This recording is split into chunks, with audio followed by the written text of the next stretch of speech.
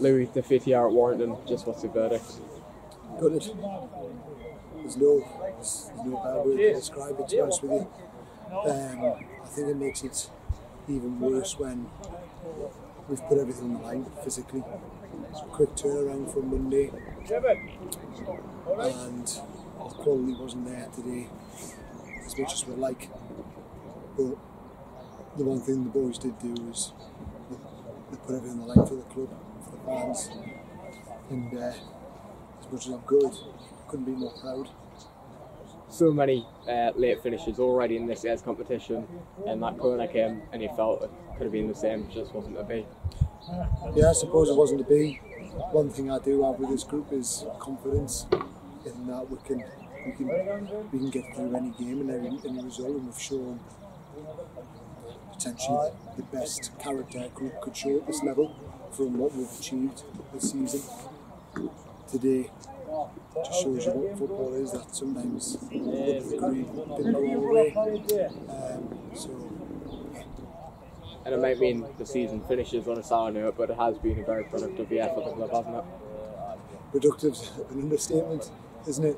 We've been promoted, and promoted, yes, okay, the season is finished, but promoted in top spot, looking very good, and we've won the Vase for 2020. That is an unbelievable achievement. And of course, we're a bit good that fans couldn't have been with us as much as we would have liked this season, but what would you say going into next season for us? What has happened? I would just say, just thanks so much for the support that you've given from slightly afar.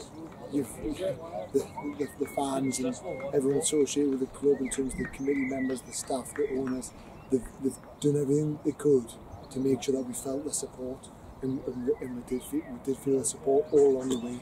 And I'm proud as captain of what the group of players have put on this season, because we don't do it for ourselves, we do it because we recognise that we're doing it for a greater cause, which is the club and the community and everyone connected to it.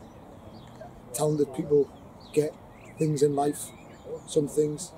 Hard working people get some things in life, but when you've got a talented group of people who work as hard as we do and respect one another and come together like we have, that's why we've achieved what we've achieved with the support of the club, which is, I can't thank them enough. And I suppose on behalf of the group, the playing group, we can't wait to be back on the pitch in front of them, so we can do them proud, we can represent them, and we can give them something to cheer about, because we have given them something to cheer about from afar, but we can't wait for them to be every step of the way on my next step in my next journey, my next chapter, right alongside us. And on a final note, as I say, season's finished. Is there anything else you'd like to add before we finish? I would just like to say, first of all, thanks to everyone that supported. What we experienced last weekend was unbelievable, and it's shown how good this football club is and what a place it is to play its football, and that comes from what happens on the pitch, behind the scenes, and the support that we get, which is unbelievable.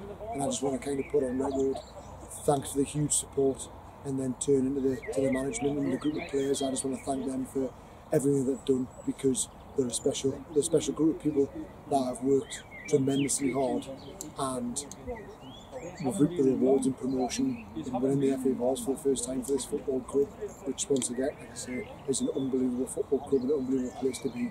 So I just want to thank them for that, and I just want to say that it's obviously an honour to represent this club. So cheers.